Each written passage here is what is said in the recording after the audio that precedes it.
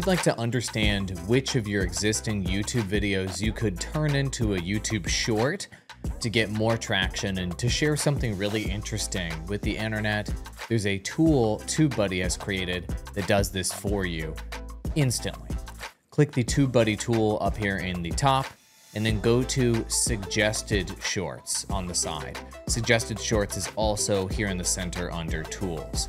When you go to Suggested Shorts, what it will do is scan everything on your channel and try to understand points in your existing videos where there was a spike in retention versus the rest of the video. And what that's telling TubeBuddy is that, and what that's telling you, is that this part of this particular video was extremely interesting in comparison to the rest of the video. And so what you're going to do once it aggregates your results like it's done here, is you're gonna scroll up and down the list and you're gonna review its suggestions. So for example, in this top result here, it thinks that at 10 minutes and 24 to 10 minutes and 39, this part of this video had a 76% in retention increase versus the rest of the video. Why? Let's click and find out.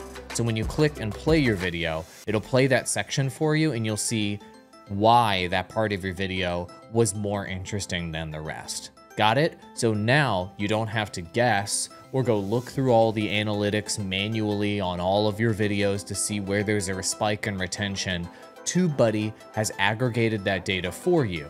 Let's say this part from 1024 to 1039 would make for a good clip on its own. It could stand alone as its own video. Then what you can do is literally just clip at that timestamp, clip at the next timestamp, and then release that as a short.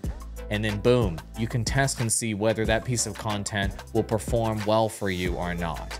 I do recommend if you start a shorts strategy, start on a new YouTube channel while you're figuring out YouTube shorts, and don't just dump them on your main channel because your existing audience may or may not like them, and this is a new skill set or a new video type you need to figure out as you're trying to see how shorts are going to work on your channel.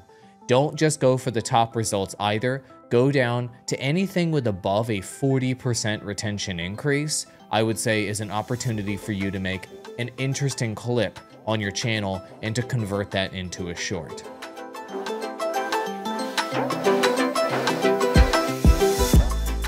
We hope you're enjoying these tutorials that'll help you grow on YouTube, make it easier using TubeBuddy.